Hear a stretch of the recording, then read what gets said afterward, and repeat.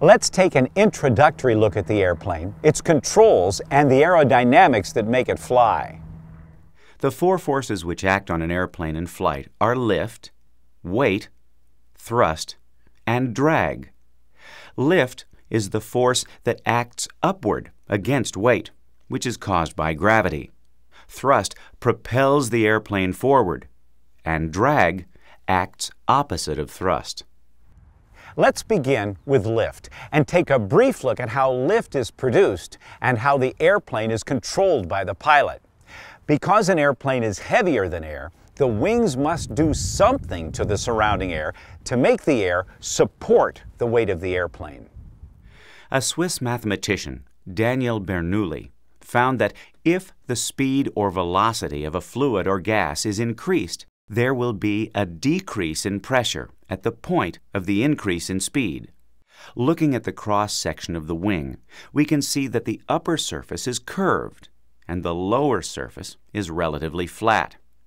As airflow meets the wing, the air flowing over the top curve, or camber, is speeded up, decreasing the pressure on the top of the wing. This decreased pressure is the major source of the lift needed to make the airplane fly. However, we must also consider the effect of the air striking the bottom of the wing and being deflected downward. As the wing pushes down on the air exerts an equal and opposite force on the wing. The increased pressure on the bottom of the wing also creates lift. While the decrease in pressure on top of the wing is the greater source of lift, the lift made by increased pressure at the bottom of the wing is important when we look at the total lift needed to fly the airplane. The increased pressure below the wing is a working model of the concept of action-reaction, which is credited to Sir Isaac Newton. Interestingly, the discoveries made by Bernoulli and Newton in the late 17th and early 18th centuries are the basis for heavier-than-air flight, but they weren't seriously explored until the 1900s. Before we leave airfoils, let's name the principal parts of an airfoil. The front is called the leading edge, and the back is called the trailing edge. In cross-section, an imaginary line drawn between the leading edge and the trailing edge is called the wing chord.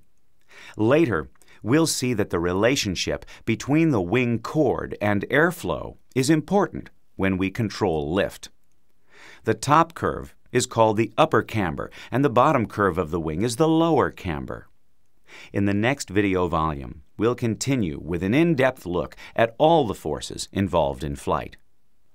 An airplane in flight is free to rotate around 3 axes, which pass through the airplane's center of gravity.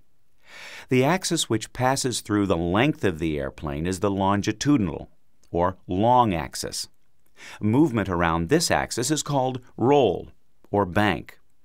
The axis which passes through the fuselage at a right angle is the lateral axis, and movement around this axis is pitch. The remaining axis, which passes down through the fuselage at a right angle to both the longitudinal and lateral axes, is the vertical axis. Yaw is the movement around the vertical axis. To maneuver an airplane, you must control its movement around these 3 axes. This is done by moving the primary control surfaces, the elevator, ailerons, and rudder, from the neutral position into the airflow. Let's look at each of the primary control surfaces, how they work in flight, and the inputs we use to move them. Ailerons, the control surfaces at the outboard ends of the wings, control roll. Pitch is controlled by the elevator, and the rudder controls yaw. The horizontal and vertical stabilizers act like the feathers on the tail of an arrow to balance the wing and help keep the aircraft on a straight course. Pulling the yoke back moves the elevator to rotate the airplane around the lateral axis, pitching the nose up. Conversely, pushing the yoke forward will move the elevator, pitching the nose down. But if you've seen an airplane upside down, you'll realize when flying inverted that you have to think in terms of the nose moving toward or away from you, not up or down. Turning the control yoke moves the ailerons. and moving the yoke fore and aft controls the elevator. This allows either the elevator or the ailerons to be moved individually or simultaneously. I want to pause right here and tell you the control movements we're using here are exaggerated for illustration purposes. When you're flying, the movements are more subtle. Turning the yoke to the right will move the right aileron up, while the left aileron moves down. Air flowing over the deflected ailerons will make the airplane roll around the longitudinal axis and bank to the right. When the yoke is turned to the left aileron is up and the right aileron is down, making the airplane bank to the left. The bank will continue to increase until the ailerons are returned to the neutral position.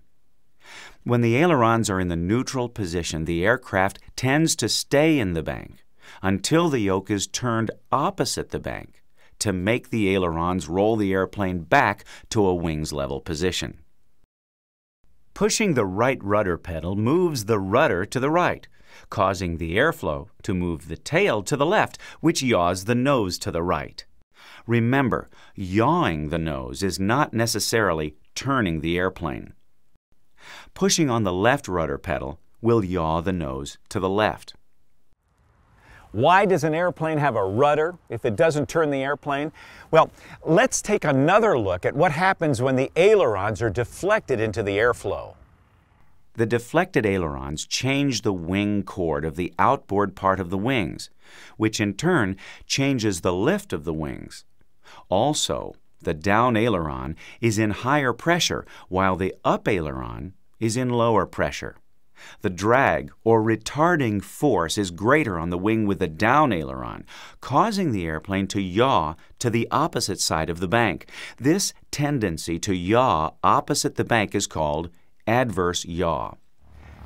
In turning flight, the rudder's only function is to counteract the adverse yaw, which happens when the airplane is rolled into a turn and when it's rolled back to wings level flight.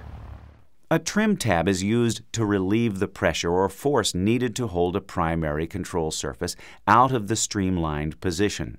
Trim tabs are attached to the trailing edge of the primary control surface. The elevator trim tab is moved opposite the position of the elevator to reduce the pressure the pilot must use to hold the elevator into the airflow. Elevator trim can be adjusted in flight, but on most training aircraft, rudder trim can only be adjusted on the ground. The flaps are the panels on the trailing edge of the inboard parts of the wings. Unlike ailerons, both flaps are extended and retracted at the same time. Lowering the flaps changes the chord of the wing and increases both lift and drag. Extending the flaps allows the landing approach to be steeper and slower. In some situations, flaps are also used to shorten the takeoff run. This completes our first look at the airplane and the natural forces acting on it in flight. To be a safe and efficient pilot, you must first understand the principles involved and learn to either utilize or counteract these natural forces.